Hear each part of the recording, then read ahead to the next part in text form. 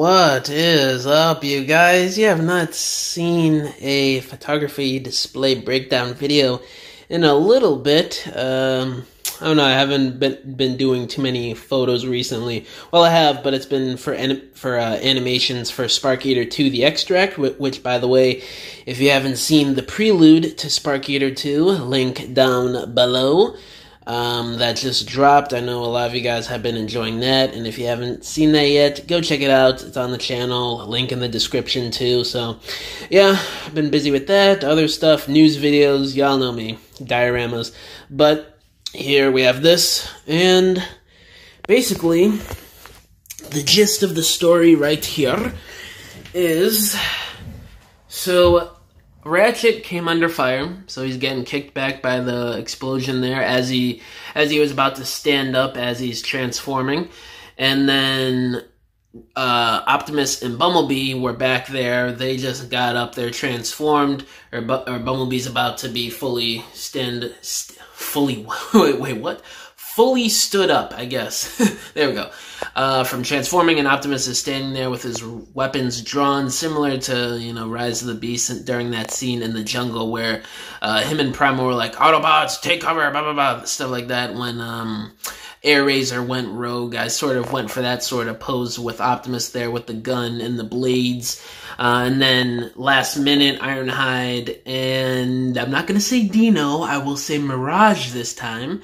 They swerved in from, let's say, the left here. They swerved in, they did their little turn, and now they're about to transform.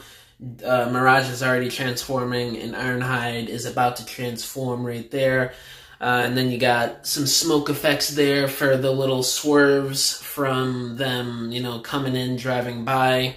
I was originally going to have Ironhide, Mirage, and Optimus all in vehicle mode. That's why I got this other Optimus figure right here in truck mode. But then it just didn't look right. I didn't like the story behind it, so I just, you know, opted for this instead. Pun not intended. Opted. Optimus. Hell no. That was a terrible pun. But the lighting here, this is what I got set up. So 2 on the nighttime backdrop. This is basically during the nighttime or early morning, whatever. So 2 of those lights on the backdrop. This light overhead, just for the whole atmosphere of the picture, for some extra light.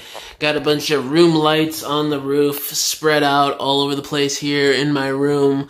So there's that, and then you got 2 of these, what I like to call snake lights. I think that's what they're officially called from IKEA. I think that's when they were made. But I think these are discontinued, so if you try and look for them, you can't really buy them online. But these have come in really handy the past 4 years for my art, so if you can find them, go ahead and definitely get them. So 1 right there lighting up the explosion, and then 1 lighting up the explosion and Ratchet for the front to really make it look more believable, I guess. You know, having the light on Ratchet as well from the explosion, and not just the explosion being lit up and Ratchet not having any explosion light on him. That would just look weird, so that's why I did the front snake light right here on Ratchet. So that came out pretty nifty. So all in total, 5 light setup, which is pretty typical for a chrisjaammm photography session. You know, 5 figures in here, try to make it a bit more dynamic.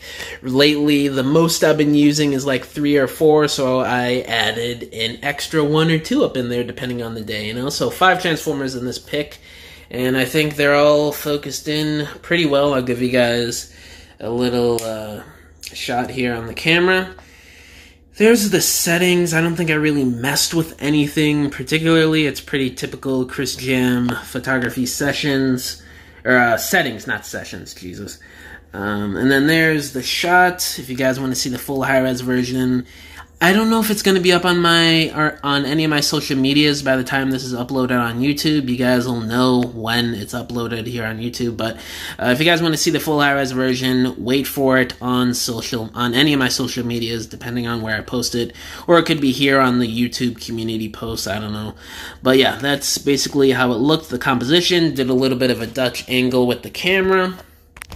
And a raw look at right there, got the grid open as always, so I could set everything up to how I like it, you know, with the symmetry and the asymmetry. So yeah, 5 subjects, you know, ratchets off to the side to really give more of a dramatic effect for the blowback there.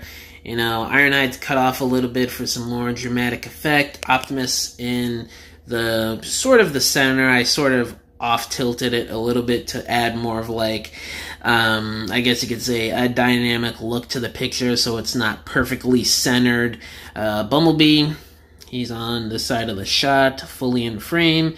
Same with Mirage. So I tried to set everything up in a specific way, but not, you know, your typical, you know, standard photography way. I really tried to spice it up just a little bit. So I think it came out pretty nifty. Let me turn this bad boy off. Don't want to waste the battery.